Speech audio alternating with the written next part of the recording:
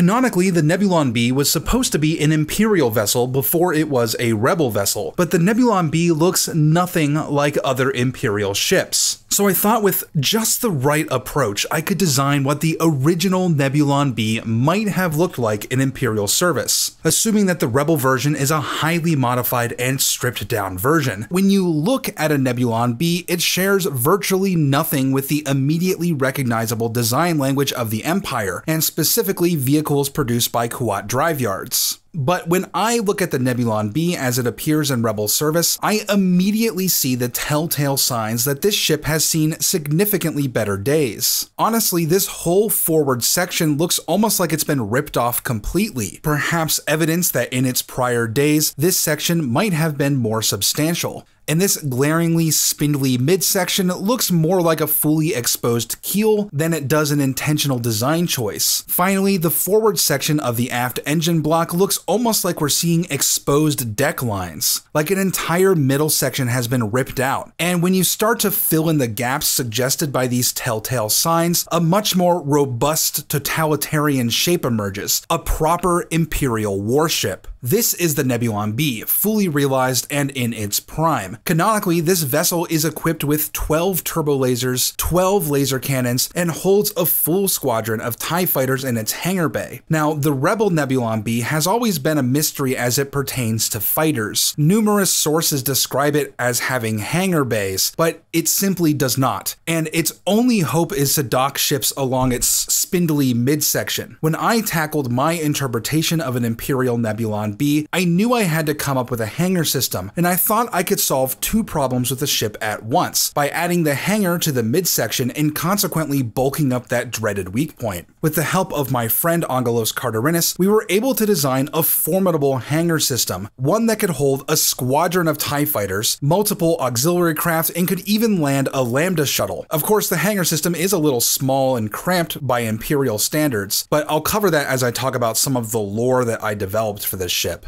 In my mind, the Nebulon was ordered by the Empire as few as 5 years after the conclusion of the Clone Wars as an alternative to the Architens class, whose deficiencies in armament and fighter craft were highlighted by the fact that it often needed to enter combat as part of a battle group, relying on Gozanti-class cruisers to provide most of its fighter support. The Nebulon project would improve on and combine the best elements of both ships. It was more streamlined and more heavily armed than an Architens, and could hold 3 times as many starfighters as a Gozanti, which without its fighter complement was virtually useless in a fight. The Nebulon, with a full squadron of starfighters and relatively heavy armament, could in theory go toe-to-toe with a much larger vessel. But the Nebulon's development was plagued by upsets. As first realized, the Nebulon lacked most of the forward blade section and housed much of its personnel forward of the hangar bay. This arrangement proved less than ideal as the hangar facilities were considered much too small, mostly being dedicated to tightly packed TIE fighters and affording no space to shuttles, bombers, or any visiting craft. To make matters worse, the single dorsal aperture made simultaneous launch and retrieval a logistical nightmare. Tragically, Kuat engineers discovered one final flaw too late. In the alpha prototype of the Nebulon, vertical concussion missile launch systems were positioned between the crew facilities and the forward end of the hangar bay. During an ill-fated high-speed TIE retrieval drill, an explosion on the flight deck chain reacted to the launch systems, blasting the ship apart at a critical weak point. Needless to say, the Nebulon-A was scrapped within a year, and a new model was drafted, the Nebulon-B, which reinforced the weak point and enlarged the forward blade section. This allowed crew facilities to be moved from the midsection and freed up space for an expanded hangar system. Now, a squadron of TIEs could be stored relatively comfortably and out of the way, with space to spare for additional craft. This expanded hangar system was incredibly lavish for a ship as relatively small as the Nebulon-B, and it was equally complex, representing the most sophisticated TIE storage and launching mechanisms in the fleet. In just 2,500 square meters, the Nebulon-B could service 12 standard TIE fighters and as many as 6 twin-hulled TIE variants, such as the TIE Bomber and the TIE Shuttle, and still had 700 meters to spare for an open hangar. This facility was specifically designed to accommodate ships as large as the Lambda Shuttle, which, while stylish and elegantly imposing, were notoriously difficult to dock inside smaller frigates and light cruisers. And even though the Nebulon-B could accommodate a Lambda Shuttle, any sufficiently large craft landed in the hangar would need to be launched again in short order to keep flight lines clear, but long-term docking facilities were available on the underside of the ship for these sorts of circumstances. But for all the fighters and firepower that Kuat engineers could pack into the Nebulon, the project was doomed from the beginning. The Nebulon was ordered in a time when complete Imperial rule was more of a dream and less of a certified reality. In practice, the Empire was quite popular on some worlds, and it was militarily overpowering on the rest, meaning that the regime had virtually no difficulty enforcing its rule, and complete ownership of a galaxy of resources and personnel meant that the Imperial Star Destroyer,